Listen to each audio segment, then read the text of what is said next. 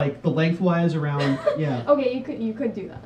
All right, I have one. I'm willing. Hey, that would also get the cross dressing. My shirt would be sufficient for a dress for you. I have one here. It's for Cam. Is it? Yes. Cam. What's it do? Would you like to give us a short instructional lecture on natural chemistry? Natural chemistry. Natural? $35. Natural chemistry? That's what it says. Natural chemistry. I imagine you can pick. Is there a way? If that is not an actual natural? kind of chemistry, you can pick a different type of chemistry. Sure. Okay. Okay. Let's see. A short lecture? Well, it says 5 minutes. 5 minutes. Yeah, first define natural chemistry. Yeah. Okay. Let's see. Where do we start with this? So we're going with yes. You're doing Natural. Okay. Natural chemistry. So chemist in the nude. Oh god. Yeah. Not lab safe. Get out. Yeah. Okay. So, everything you knew in high school chemistry, or had been taught in high school chemistry, is a filthy lie. Everything you were taught in first year chemistry is probably a less filthy lie, but a useful one.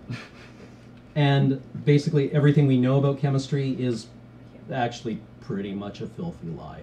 But there are progressively better lies that describe things more accurately. So the one that I use most often is quantum chemistry, where we, have you ever heard of a particle in a box, chat? Or a cat in the box. Cat in the box? Heard of that. Okay, so basically, the idea that you might have of an electron being a thing that moves around, or a particle being a thing that moves around in a box and bounces off other things and has basically an existence as a hard billiard ball, is cute, but it isn't terribly useful for the stuff I do. Instead, we prefer to think of these things as waves in space with an energy value that can be solved sometimes. Well, yeah. Like hydrogen and helium. Yeah, hydrogen. Hydrogen has a totally solvable. Yeah.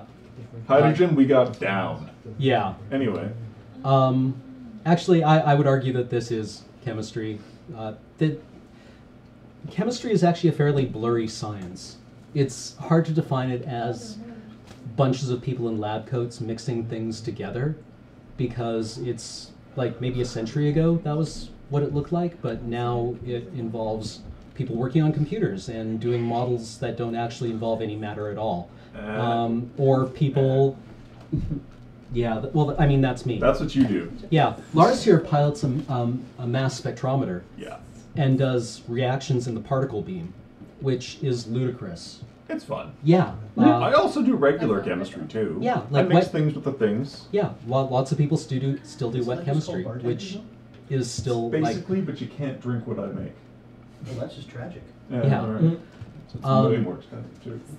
So basically, chemistry operates at the interface of energy and matter. Most of the time. Some of the time. It's super blurry, and you can tell that from the way that the Chemistry Nobel is awarded. It goes, this year, it went to a computational chemist. Quit gloating. Well, I mean, okay. Yeah, it went to, what's his name? Batman. No. Yeah, I should know this. Tom Hanks.